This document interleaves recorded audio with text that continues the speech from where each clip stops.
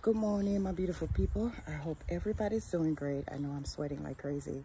So it's been a lot going on with this whole flooding and water situation. So we have the connection pipe out here to water the garden.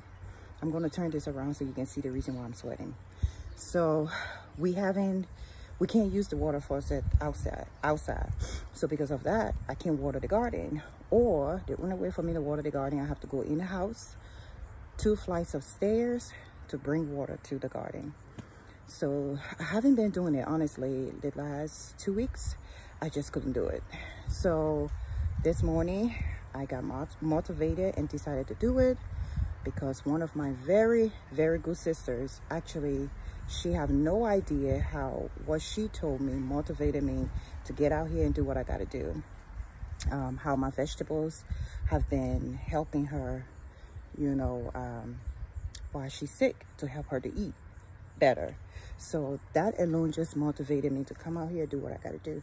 So let me turn this around and show you what I just did. I just brought a lot of water from in the house. Let me turn this around.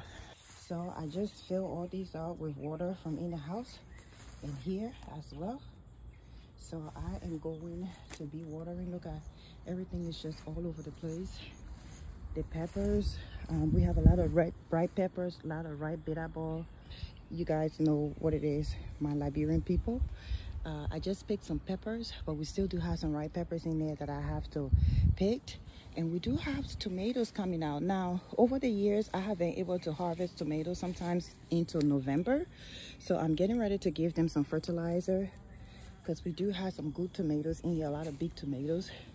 Just give them some good deep watering to help them out and stuff. So yeah, and then the okra. So I'm going to clean this area between today and tomorrow, because I do have some greens that is growing. Let me show you. So I just watered these. This is all like kale, collard greens, kale. So they are sprouting good. I just give them some deep watering, and I am going to be transferring them up this hill. Some of them up the hill, or I may plant like the onions and garlic for overwinter up this hill. It's a lot of tomatoes in here that I have to pick as well. But yeah, so it's just been a lot going on. I honestly have not been feeling it. I just really got discouraged because I lost 2 freezers, big freezers filled with all food, vegetables, and those are things that you just cannot just get back, because with every growing season, you harvest, and it's just discouraging. It was just really, really discouraging, but I had to push myself and just keep going, because these vegetables is not just for, oh my God, I'm gardening. Is really helping my family, not just my family, but it's helping a lot of people that I know. So I just cannot just give up.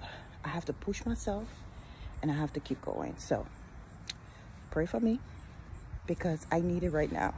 Because honestly, I do. Okay, I'm not gonna lie to you, I do.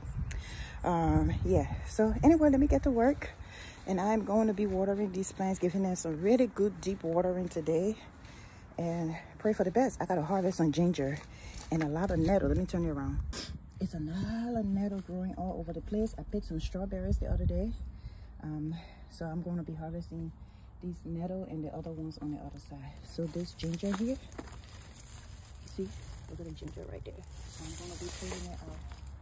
Yeah, there's a lot of tomatoes that are in there that I have to pick as well. But anyway, have a good day.